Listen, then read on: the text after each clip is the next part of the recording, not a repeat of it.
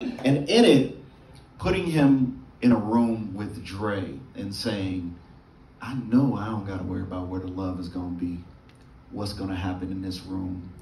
I did a blue. I walked out. And he was just like, hey, you leaving? I was like, well, you know, Alchemist did the beat. Dre's over here. You're there. And this Anderson guy is going to do the rest. Watch what happens. And you can leave situations that are going to lead to greatness and not trip.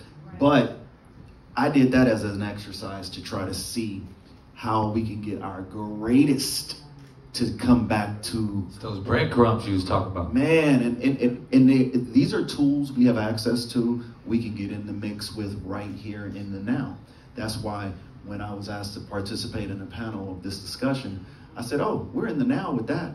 I've been working with artists that try to maneuver me to get them the insurance from the label off top. I was like, Rifkin, we gotta